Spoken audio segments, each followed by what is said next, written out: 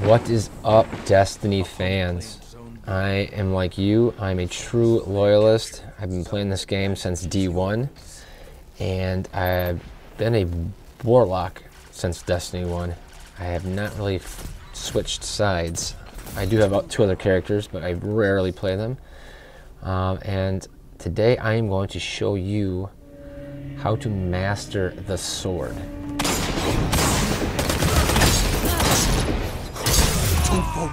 The trick with the sword is to not show anyone that you have one, for one. Because obviously if they see you running around with a sword, people tend to run the other way. As they should. Shut the enemy down. Close range, there is really nothing that beats the sword other than a shotgun. Been knocked out. Ever since they made the switch to the shotgun being secondary weapon now, which has been very frustrating by the way, it definitely puts a new twist on wielding a sword. Before the shotgun was a heavy, you know, playing fields are pretty similar. But now everybody and their mother is running around with a shotgun in Crucible. So anyways, with the sword, I have found that the Warlock Voidwalker class is the best class to fit yourself with a sword. You will want to make sure that Blink is on. Blink, unlike any other jump ability, it allows you to quickly dodge and jump around. Obviously, a lot of people would probably argue that the Hunter is the best class to use for a sword because of the dodge. I disagree. I would take any Hunter on, and I feel like if it was sword versus sword, I would come out ahead 95% of the time. As you can see, I don't fuck around.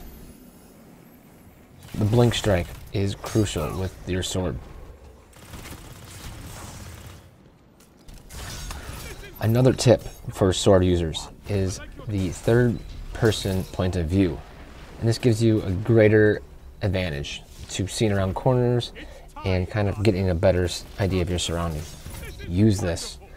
I'm not saying camp, but definitely when your radar starts going off or you sense the enemy is closing up around you, crouch, pull out the sword. Get near the corner and wait. Watch. See which directions they're going. Watch your mini-maps. Now, a lot of Crucible fighters, Titans especially, love to do their jumps and then hover in the air before coming around a corner.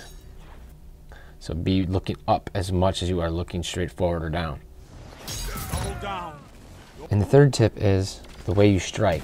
There's two different sword play strikes. You can use your right bumper. The right bumper triggers a quick slash, sword slash, where the right trigger does a sword uppercut.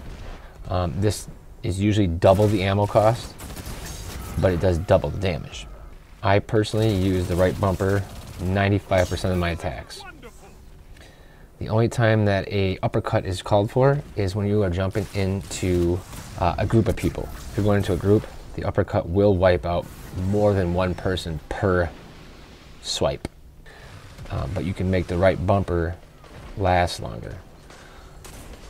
I can average 4 kills per sword pickup with the right bumper versus a uppercut where you only get 2 to 3 max.